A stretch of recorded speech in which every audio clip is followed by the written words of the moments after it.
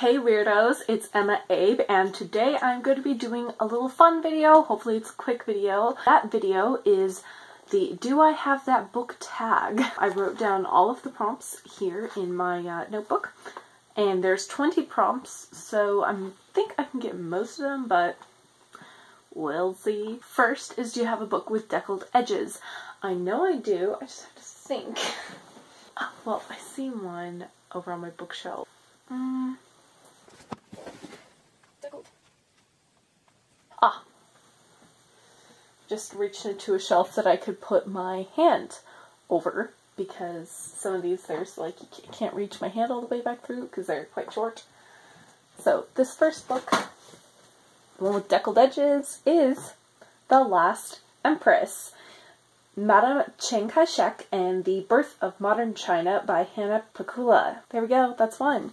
The second prompt is a book with 3 or more people on the cover. That has 2. That doesn't have people. Ah! Haha! There's 4. The Children of Henry VIII by Alison Weir. There we go. Third is a book that is based on another fictional story. I have a whole shelf of stuff that is just like famous fictional stories.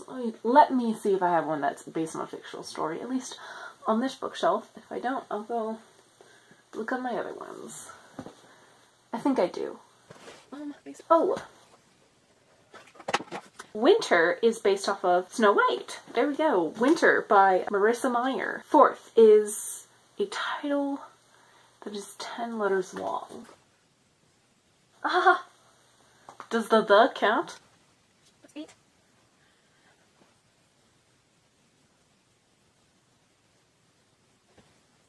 Poop. You know, I'm gonna go with the doesn't count, because I don't want to be here all night. And that would be The Last Castle. See, 1, 2, 3, 4, 5, 6, 7, 8, 9, 10. And that is the epic story of love, loss, and American royalty in the nation's largest home. This is by Denise Kieran. Ah, a title that starts and ends with the same letter.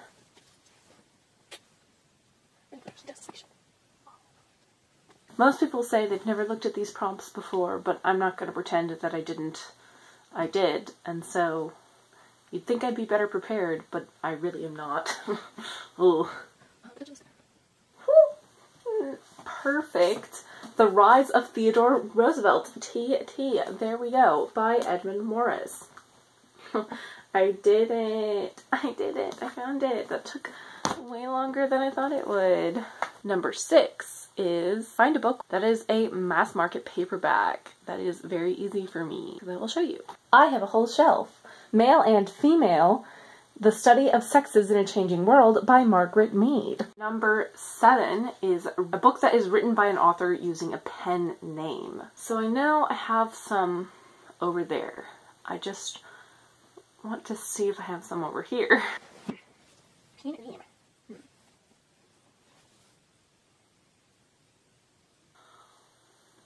Oh, I found one. I found one. I don't know if this really counts, but I'm gonna call it that because it's not their real name. Me, by Elton John, because Elton John is not actually Elton John's real name. I don't know if it counts, but we're gonna call it that. It does count. It does count in my book, and I'm making this video, so I get to make up all the rules. One with a character's name in the title. I have a really obvious answer for that, if you can tell by the series, like, up there. But don't want to choose that one. I want to see if I can find a different one. Does a non-fiction character count? Like, does a real person, if a real person's name is in the title, does that count? Because I have, like, all these biographies. I'm going to say it doesn't, just for the challenge. If I can't find one over here, I'll pull up the obvious one. I have to go to my fiction section, which is like right here.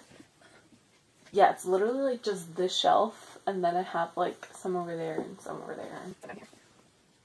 Oh, I'm gonna go with An Abundance of Catherines, because I'm assuming there's a character named Catherine, and I also know that the main character in this dates lots of Catherines, so I'm calling it a win, and this is by John Gray. Booyah! I'm winning. One that has 2 maps. This one I kind of knew automatically. It's always a good source for like the 2 maps or like non-fiction books. Oh, freak! Yes, it does! Chernobyl, The Untold Story of the World's Greatest Nuclear Disaster by Adam Higginbottom. And this has, let's get the sleeve off of this first.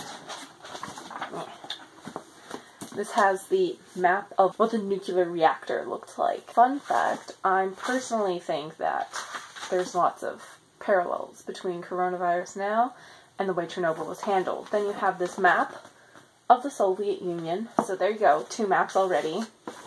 And then you have 2 more maps. This is a more close-in view as to where it specifically happened in Ukraine and where the affected zones were. And then here's like just a more zoomed-in view closer to the town of Pripyat. And then here is an even more zoomed-in view of the town of Pripyat. That is 4. And then we also have this map, which is a map or floor plan of the actual power plant. And we have another view of the map of the inside of the nuclear power plant, specifically focusing on the core. So, what was that? 5 maps? If you want a bunch of maps, get into nonfiction, because nonfiction has maps. A book that was turned into a TV show. Oh, I had an answer for this. I know I did. Oh, I'm stupid. Can I reach this without getting off my butt? No, yes I can. So that would be John Adams by David McCullough, and this is turned into the iconic HBO miniseries, John Adams. This one counts. Ooh, I'm doing well. How many do I have so far? I've gotten all of them so far. Next one is find a book written by someone who is famous for something else. Well, a couple of contenders. You have Caitlin Doty's with My Cat Eat My Eyeballs, Big Questions from Tiny Mortals About Death. She has a very popular YouTube channel called Ask Mortician. She works as a mortician. She's a licensed mortician, so that's her main job. So she was famous for doing those other things, for being a mortician and for running a channel all about death and all that stuff. And then she got into writing books, but that's very closely tied, so I don't know about this one. Then you have all like my nonfiction books that are written by people who are well established like in their said field, like Guns, Germs, and Steel by Jared Diamond, or Yuval Noah Harari. They are writers, but they're like famous in their fields of like sociology and anthropology, not necessarily for writing, but how most people know them through is through their writing, but they're well established in their career. Same thing with like Emperor of All Maladies with Siddhartha Mukherjee. Like, he is a very clinician that's very well known and is very popular, but a large part of how people know them is through their books, and a lot of their career requires them to write books. So I don't really know if I want to count that. I mean, even John Green, he is a writer, but he's also a very famous YouTuber. So I guess that would count, but it's just still very tied close to their writing.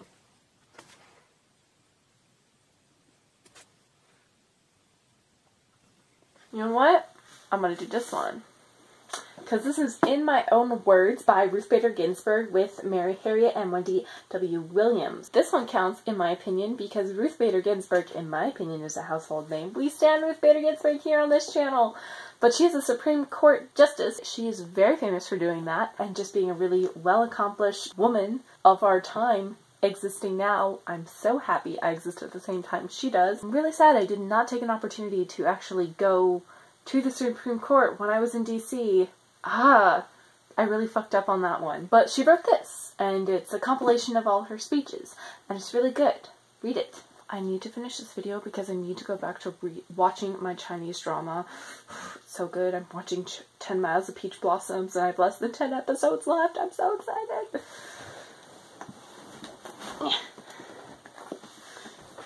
Yeah. Okay. One, find a book with a clock on the cover. Yes, this does! Oh my god. I'm so excited. I thought I would not be able to fulfill this one. But this is Radium Girls, The Dark Story of America's Shining Women by Kate Moore. And look at that. There is a clock dial right there. Because a lot of Radium Girls painted clock dials. Oh, I'm so happy. It's even on the spine too. Do you have a poetry book? Yes, I do. Shout! The True Story of a Survivor Who Refused to Be Silenced by Lori Halsey Anderson. And this is nonfiction. I do have a poetry book that is not nonfiction, but it's also by Lori Halsey Anderson. I don't want a lot of poetry, guys. Cut me some slack. It's not my genre. Next prompt is a book with an award stamp on it.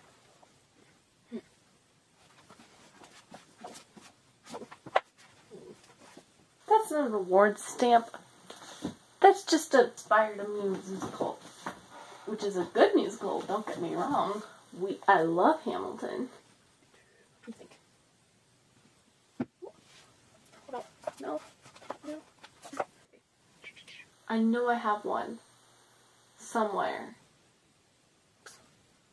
I'm not gonna do these because they're all anthology books and I don't get lots of awards stamps. So oh! It's not the traditional stamp, but here it says winner of the Pulitzer Prize. Has that stamp there too? Oh wait! Never mind. Let's go with the other Siddhartha Mukherjee book. And that is The Gene, and this one has two. This is The Gene, An Intimate History by Siddhartha Mukherjee, and it won the 100 Notable Books from New York Times Book Review in 2016, and the Washington Post Top 10 Best Books in 2016. This is a good book. I highly recommend it. You read it if you're interested in genetics. Such a good discussion. Genetics is actually one of my favorite topics to learn about and read about. One with the same initials. So, this one might cause a problem because I don't want my legal name out there or my initials, so solution.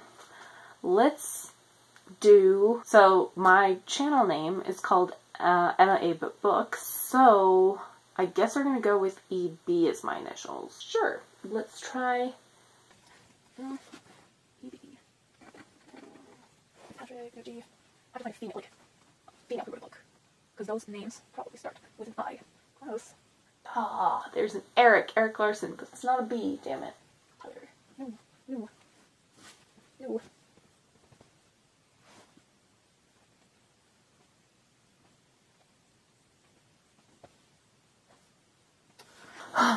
I should move all of the books written by Karen Armstrong in my religious section to be all together, because they're not, and, grr.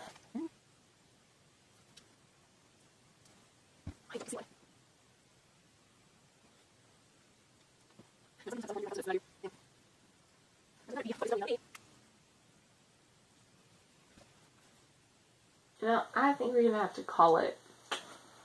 Damn, that's unfortunate. Man, I thought we would have that. Next one is a book of short stories. I do have that. Look at this. Great American Short Stories. This thick boy. Wow. Some of these short stories I've read, some of them I haven't, some of them I've never heard about before. Blue Hotel, New England Nun. Have you guys heard of any of these? Maybe I'll do like a video where I do a bunch of mini reviews from this book. Don't topple over, please, pile. A book between 500 and 510 pages. You know what, let's go to the obvious choice and go to the inheritance cycle, because I really don't want to thumb through a bunch of books. I just want to find out right away. So let's actually start with the Bartimaeus trilogy, because maybe, wait, maybe, right on the money. 501, the third edition in the Bartimaeus trilogy, Ptolemy's Gate. Oh my god, I'm so happy. Holy crap, that was the first book I pulled off my bookshelf. Oh. A book that was turned into a movie. Let's see if I can find a non-fiction. Nope. That's fiction. Most of these aren't. Oh! Boom shakalaka. The Big Short. Inside the Doomsday Machine by Michael Lewis. Graphic novel. Oh my god. Persepolis. We have Persepolis 1 and 2. The story of a childhood and the story of a return by Marjane Storapi. So these are good. I went through a phase when I was a child where I liked reading nonfiction in graphic novel form. So I read like the two big ones, and that was Mouth, which I also have right there. And this is almost done. We're almost done. 20 is find a book that was written with 2 or more authors. This should be pretty easy to get with nonfiction because sometimes nonfiction is written that way, especially more academic works. And I'm going to choose a really academic work for this because I want to. And I'm going to go to my anthropology shelf because I know there are books on here that are written by more than one person. First, this one. Enigmas of Easter Island by John Feeney and Paul Brown. And that's it. Now I have this giant pile of books that's going to topple over and I don't want to pick it up. But I can do this. Well, hi Lincoln. Or I could just flip the camera. It's so much easier. There you go. There are all the books. I made them nice and tidy. Wow, that's actually kind of really impressive. So there you have it. I got a whopping 19 out of 20, which is great. And most of these books are nonfiction. I think the only ones that aren't, just doing a quick glance over, is Winter, An Abundance of Catherine, Great American Short Stories, and Ptolemy's Gate. So only 4 of them, which I think is pretty good. And honestly, I could have gotten them all, but some of the stuff with like the, the character's name, that's kind of difficult because, do you call real people characters? They're people, they live, they walk the planet, if you're going with biography. Short stories, it's the only one that would also give you issue, but you could also just change it to a collection of essays. That is it for me. I'm going to avoid cleaning this up right now because I want to go to bed, and also continuing watching my C-drama, 10 Miles of Peach Blossoms.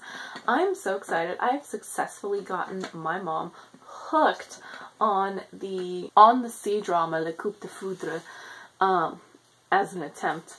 Here's a picture of it. Oh my god, it's gotten to the point where she just like is eating up the episodes and I'm just like hee hee hee. Next one I want her to watch with me is Ashes of Love because I've watched that, got hooked so fast that it'd be really fun to watch that one with my mom. Anyway, but I'm hoping, let's see, I don't know, making no promises, but maybe she can make a guest appearance in my May wrap-up. Let me know if you guys want to see that. Goodbye. Like, comment, subscribe, all that necessary things. And yeah, I am going to continue watching my C-drama. But really, go to bed. That's what I'm going to do. Go to bed. Continue watching my C-drama. Bye. Okay, back to the original setup. This might be in a blooper reel or something. I don't know. Welcome to how officially I run my channel. And it's also like 2:30 in the morning. Mom, don't watch this video because she doesn't like it when I stay up too late. Oh my god, it's gonna topple!